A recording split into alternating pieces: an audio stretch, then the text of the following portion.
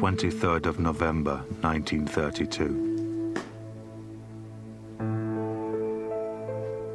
Professor Dmitry Pletnev, head of the Kremlin hospital, signs the death warrant of a 30-year-old Russian woman, Nadezhda Alliluyeva. She'd begun life no one special, the daughter of a railwayman from Tiflis in Georgia. But by some historical accident, the man she'd married, Joseph Jugashvili, grew up to become the most powerful and the most feared ruler of 20th century Russia, Joseph Stalin.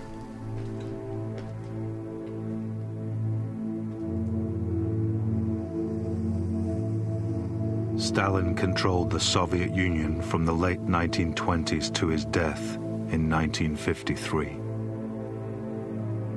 He's remembered as the war leader who led the Red Army to victory over Nazi Germany. He's remembered as the man who transformed the Soviet Union into an industrial superpower.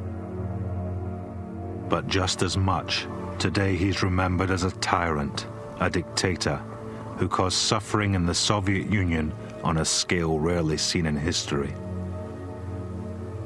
20 million people are thought to have died because of Stalin. Some historians have called him the greatest mass murderer of all time.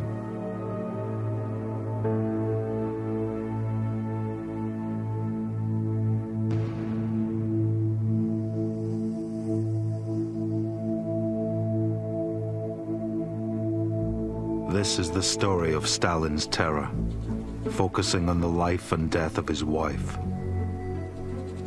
We know the story only indirectly. Most of those too close to the truth, Stalin later had killed. Pletnev, the family doctor, was one of those unfortunates. But before his arrest in 1938, he told what he knew to a nurse in the Kremlin. This reconstruction is based on that account.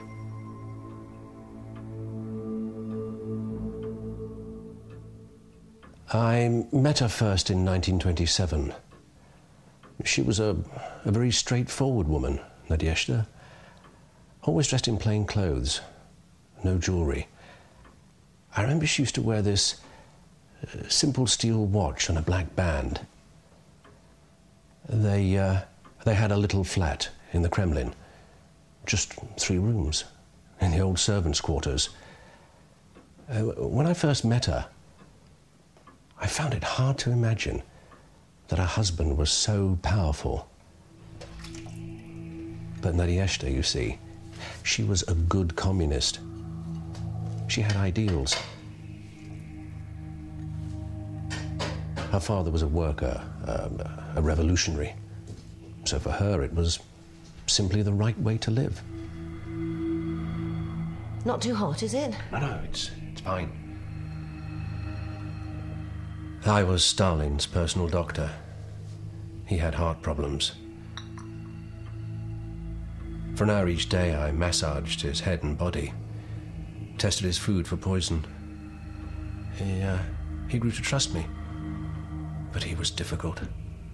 He had mood swings. I sometimes worried for Nadezhda, but she would just laugh and say, "Don't worry, I have him well under control. He has so much on his mind.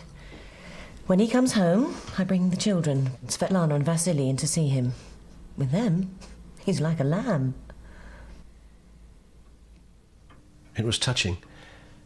She talked of him with such pride. Once, she described a rally in Red Square, the lines of colourful marchers. She called them slaves who had been freed from their chains and now were masters of their own nation. And Stalin, the father of her children, standing there on Lenin's tomb, his face and Lenin's intertwined on the flags, facing the future together. And she'd say to me, it made her quite literally numb with joy. No film survives of Nadezhda, just a few photographs. some from the early days, before the revolution. Stalin was a member of the Georgian Menshevik Party. He robbed trains, held up banks. She was 23 years younger, but she called herself his comrade in arms. With the revolution, they moved to Moscow. He found favor with Lenin. He became party secretary. She, meanwhile, worked in Lenin's office. She was involved. But as the years slipped by, Lenin long dead, Stalin in power, she'd found herself increasingly cooped up in the Kremlin, her life passing her by.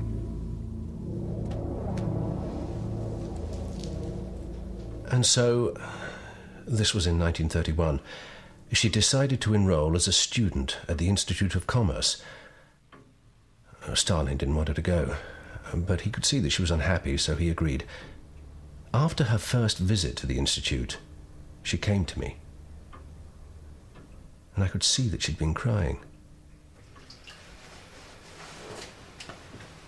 They were rude to you? Oh, it wasn't that. It's just that none of them would speak to me. The other students. Like they were terrified. Because I am his wife.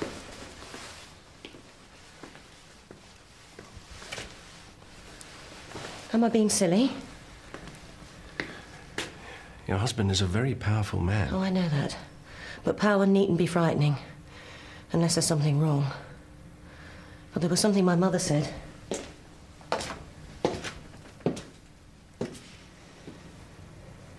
Before I was born, my father was arrested by the Tsarist police, the Okhrana. They sent him into exile.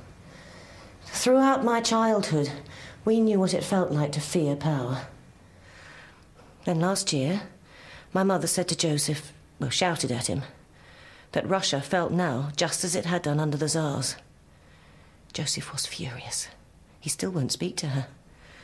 And I've tried to patch things up, and to be honest, I had no idea what she was talking about. Until I saw the faces of those students. The fear. And now that I'm so obviously talking out of turn, I can see the fear in your eyes too. I think that experience at the Institute, it changed her. It made her less trusting.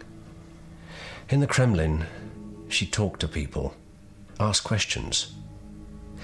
And she made friends with Krupskaya, Lenin's widow.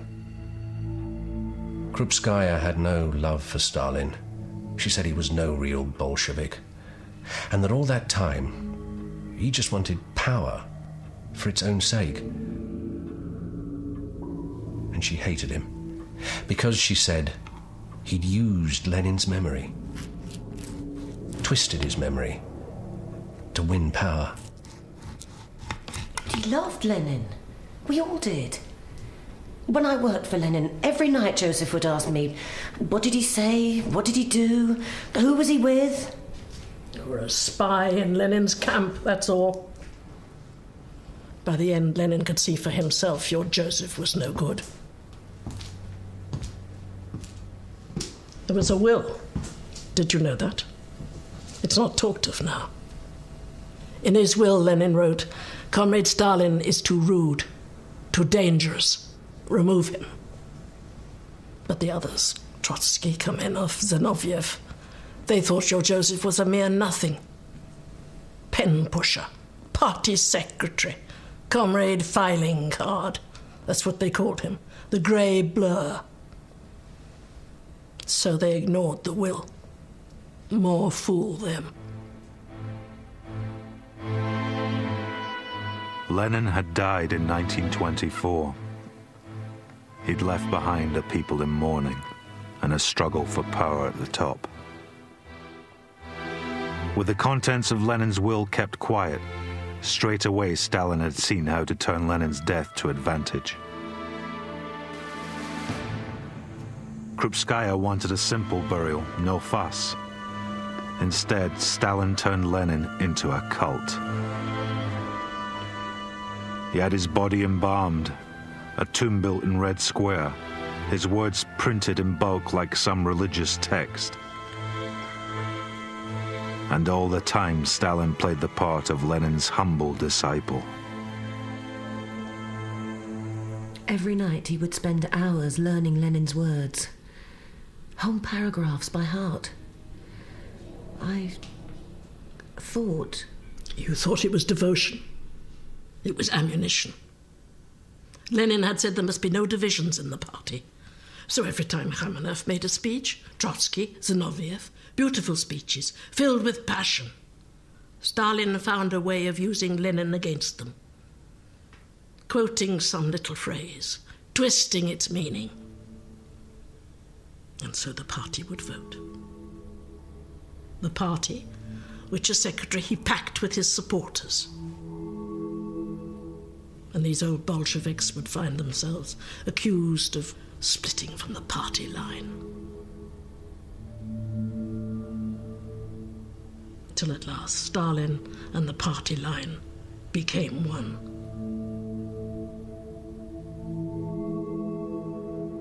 Historians still don't agree what it was that drove Stalin on in his climb to the top. Whether he truly cared for the revolution, or if he just wanted power. Pletnev agreed with Krupskaya. As Stalin's doctor, his diagnosis, which he kept to himself, was that Stalin was a paranoid megalomaniac, actually mad in his need to have power, and suspicious, fearful of all those around him.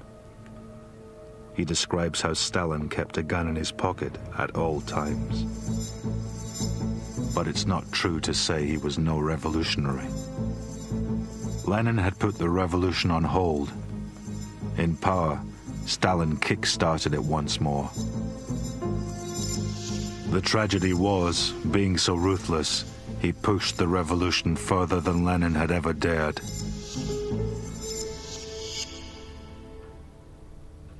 All that time, Nadezhda was still going to the institute. The other students had begun to trust her. She made friends. In particular, one girl called Nina Karova.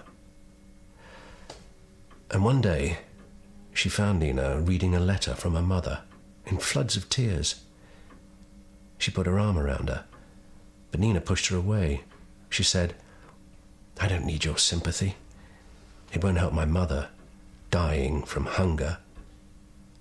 Nadezhda was horrified. She said, "We'll send money."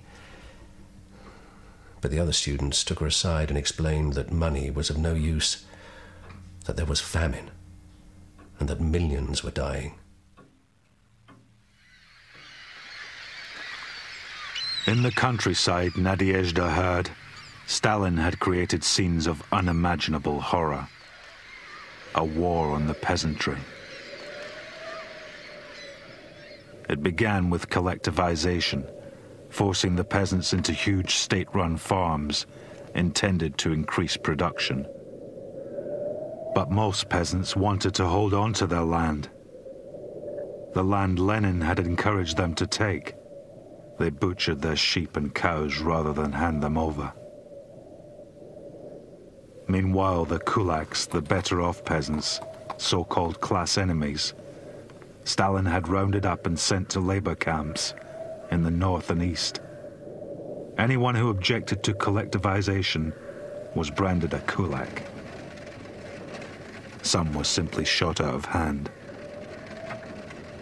In this chaos, the food supply to workers in the cities dried up. Stalin sent in requisition squads to seize food, as Lenin had done in the worst days of war communism. But this time they took everything, even the grain to sow the next year's harvest.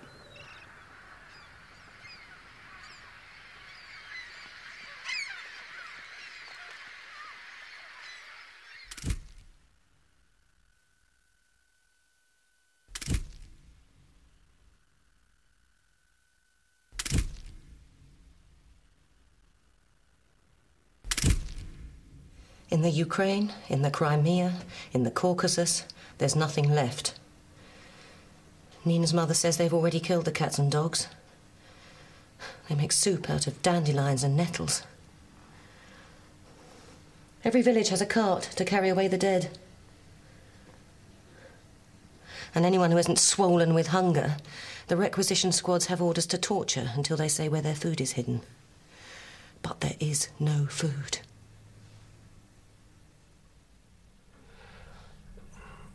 Nadezhda challenged Stalin, asked him, did he know? As if he wouldn't know. All that time they were exporting grain abroad to buy machines for industry. The famine was quite deliberate. He pushed her aside. He said she was never to leave the Kremlin again. But she went back to the Institute. And then she found that Nina Karova and 8 of her friends had been arrested by the secret police.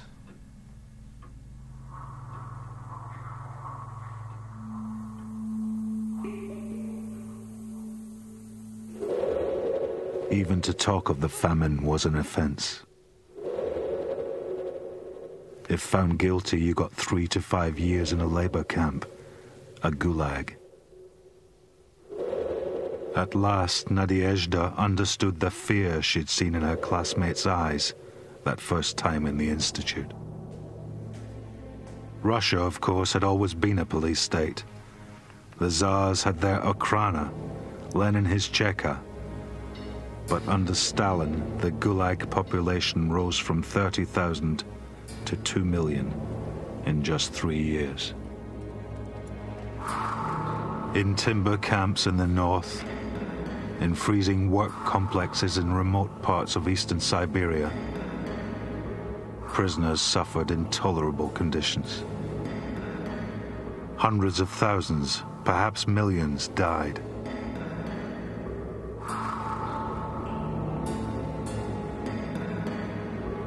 In desperation, Nadezhda tried to get her friends released. Nina. She called the head of the security police, ordered him to let them go. Immediately. He said he was sorry.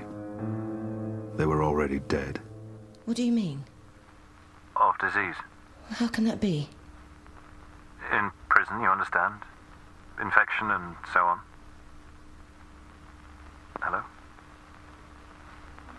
Hello? It's not exactly known what happened in the days that followed. Pletnev saw Nadezhda just once more, at Stalin's request. She was hysterical, shouting that Stalin was mad, that he'd betrayed the revolution. Later that month, she was seen in a Red Square rally, marching with some students, her hair all over the place. And then on the night of November 22nd, 1932, a gunshot was heard from her room. No one knows exactly how Nadezhda died. Nowadays, most historians think it was suicide, that she killed herself for shame at Stalin's crimes. Radio broadcasts spoke of natural causes. Meanwhile, the rumors began that Stalin had killed her himself in a fight or in cold blood. At the funeral, it said Stalin turned from her coffin with the words, "She died my enemy."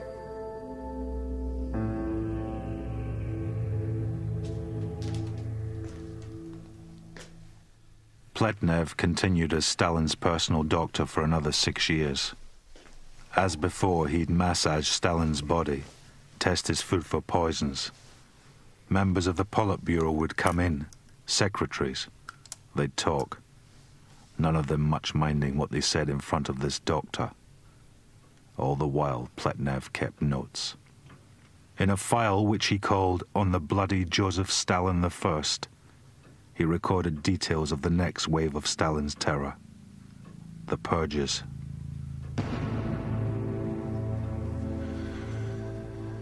It was terrifying.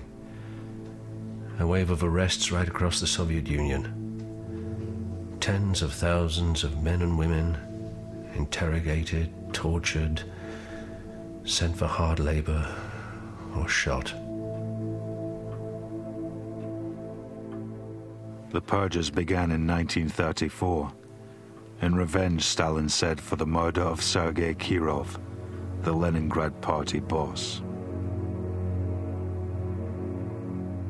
In fact, it's now known Stalin himself had Kirov murdered, killing one rival, then using that death to justify killing more.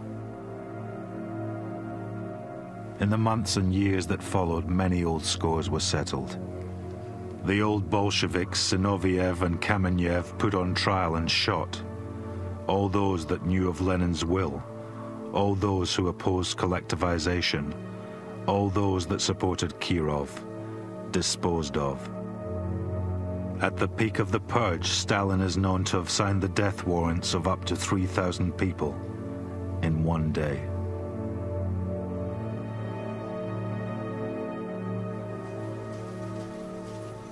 In February 1938, Pletnev was given warning his term was coming. The state newspaper Pravda, Truth, published an article planted by Stalin, damning Pletnev as a sadist doctor. The article said he liked to bite his patients. It was a way of destroying his reputation before the arrest, which was bound to follow.